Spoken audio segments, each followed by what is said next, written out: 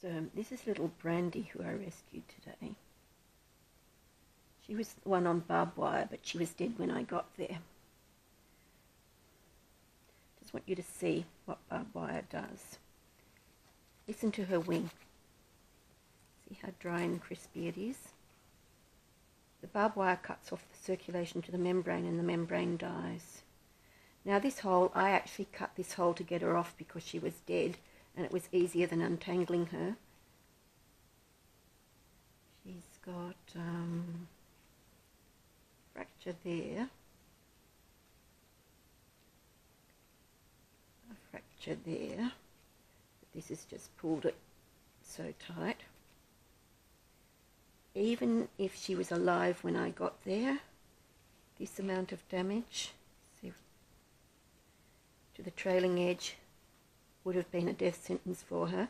This, weirdly, is actually fixable. Well, it would have been if she's alive. Holes that have a continuous edge, providing the blood supply stays across to this edge there, those holes will heal. And they'll close up in a couple of weeks. They'll actually do quite amazingly. Now, this joint is frozen. The bone on either side of it's dead. It's not the faintest bit flexible. It feels like a dry stick. That one's okay, but this one feels like a dry stick and would snap.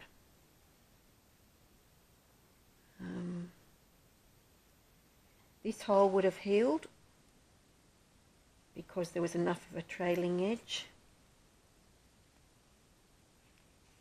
And she'd obviously been bashing her wing against all the other barbs because there's quite a bit of damage there as well.